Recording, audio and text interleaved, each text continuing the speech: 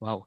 I am curious nga, Father, how do you train as an exorcist? Kunwari, baguhan pa lang kayo. Surely hindi kayo pwedeng sumalang kagad right away, di ba? So, may parang OJT ba kayo? Or Actually, first to the most important thing is you really have to have that call. That means we don't just get anyone. We have to make sure that the person ay talagang has really an attraction, and it is really an attraction from God. It's not simply curiosity or sensationalism, but really there's a desire to help people who they see are in need, and they want to learn how to help these people. And secondly, after that, then we give them talks so that they have yung theology nila ay maayos, because of course if their theology is not orthodox, then they will always come up, they will be open to retaliation, or they will not address the issue properly.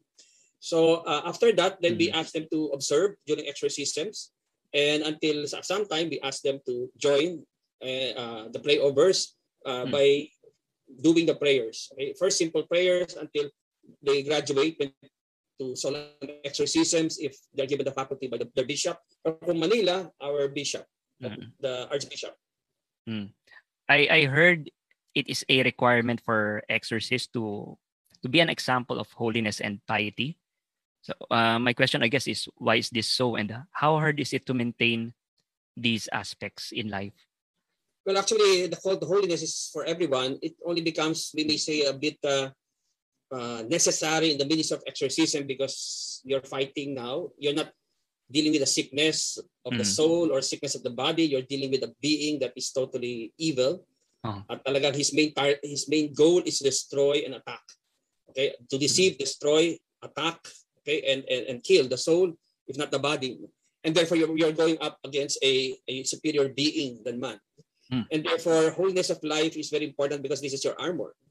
So almost all exorcists who enter the ministry, they are in a sense forced to become holy, because they have to make sure their armor is intact. Because those exorcists who did not focus on that, they fall into all kinds of retaliations. And a number of them who decided to enter, sadly, some of them fell away because they couldn't hack the retaliation. I mean, they couldn't, in a sense, yung sobra-sobra yung attacks, okay, that they couldn't anymore keep up, no? And they saw that they'd rather go back to the ministries that they are more used to. I'm curious, Father, how common is demonic possession here in our country? How many do we get in a year? Well, actually, if for example, each day we may have around 3 cases of coming to us. So maybe within a week we have around 15 cases. Usually mga dalawa doon ay possessed, right? Dalawa-tatlo possessed. Because here in the Philippines we are people who are very, we may say, open to the spirit world. Madali tayong sapian, at we have so many doorways in our country to open up ourselves to the diabolical spirit. And therefore, this becomes a vulnerability. So the devil makes use of that to, I'm sure you've heard, ang dami nating news. We hear a lot of, I'm sure you know, even people who experience possession. Nawawala sa kanilang sarili, or even mass possession occurs. So it's very common actually now in our country. I guess later I'll ask about the doorways na nabanggit mo. But I think I read your bio that you have a master's degree in psychology. Is it a requirement for exorcists to have a psychology degree, or does it help at least determine if it's a demonic possession or a mental health problem on your side at least? Yes, actually it helped me a lot. Actually, that's the reason I was chosen first when I was in Quiapo. It's not because I'm holy or anything. No? It was because I had a degree I was the only, basically, priest in Manila who had a degree in psychology, a master's. So the bishop said, ikaw na lang nandyan, because para you can help, it will help you diagnose better. And it's been a big help. But you don't need a degree in psychology. All you need is to be able to know we may say, some basics on what can be psychological manifestations, which are actually, and how to test that these psychological manifestations are not simply psychological, because the devil hides in science. The devil hides behind psychology, because pag alam na niya that he's about to be he's threatened by an exorcism, then he tries to manifest that in a way that seems psychological. So hindi sapat na what are the psychological disorders or maladies, but dapat alam mo rin na how to make sure that you're able to draw out and unmask the devil hiding behind the psychological.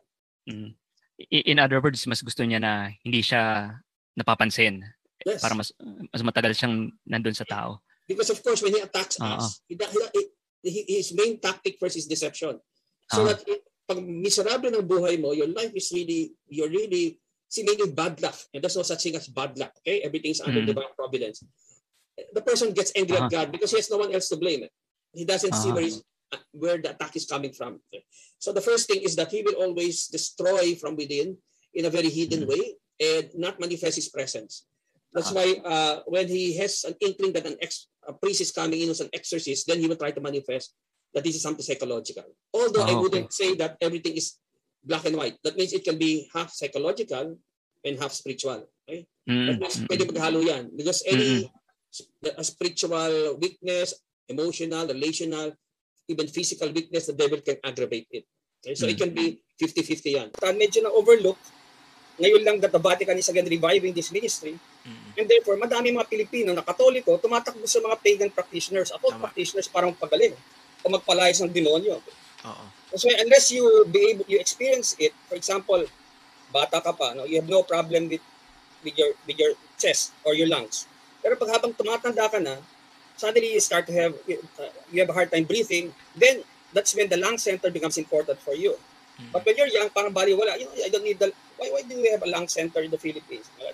Until ikaw mismo, you reach a certain point wherein you experience a sickness and then that comes into the picture. Then you find the need. So that is it's actually simply we are trying to continue the compassion of the Lord, the mercy of the Lord, especially sa mga taong who are being, the poorest of the poor, we call them. Kasi ang isang tao na inaatake ng demonyo o nabibihag ng demonyo, that is the poorest of the poor. Talagang nakakaawa pag nakita mo ang isang possessed na tao because the devil hates us. He will desecrate the humanity of the person in front of everyone. Para hindi na mukhang tao yan. He looks like an animal already. And therefore, we have this ministry. Of course, because Hollywood has made it very, alam mo naman, sensational. So, nakakalimutan what the ministry is all about. That it's not about the devil. It's about the compassion and mercy of God trying to liberate a person who has placed himself under sa ilalim ng kapangyarihan ng demonyo. And this is the ministry that will try to remove that person from the situation, from that bondage. Okay. Father, so far ito yung tanong ko tapos may related question dito, no. So far ilan po kayong exorcist sa buong Pilipinas ng Catholic Church? Tapos ito may tanong dito. Lahat po ba ng pari pwedeng maging exorcist?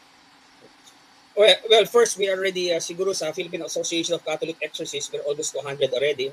We're under the Catholic Bishops Conference of the Philippines, especially the Commission on Liturgy and Doctrine of the Faith. And we're also connected with yung International Association of Exorcists in the Vatican. And right now, we've been training exorcists every year. So ngayon, we're around 200 na siguro. No? Now, not any priest can become an exorcist. Right? Just like sa mga doktor, there are specializations. Some are very good in liturgy, some are very good in preaching, no? Iba-iba. No? So in canon law, that's the law of the church, may hinahanap sila mga qualities to be an exorcist. Because the ministry, hindi madali yan. Kasi you're going to go enter into combat with a being that is more intelligent and more powerful than us. And therefore, hindi basta-basta pwede po makapapasa pa lang dyan because you have to be trained for it. It's not like just giving homilies or baptizing or celebrating Mass. Of course, those are very important because they're sacraments. Pero ito, you have to keep your wits about you kasi talagang makikipag-usap kasi demonyo. To make his message known is our responsibility. So here we are to pledge our lives to the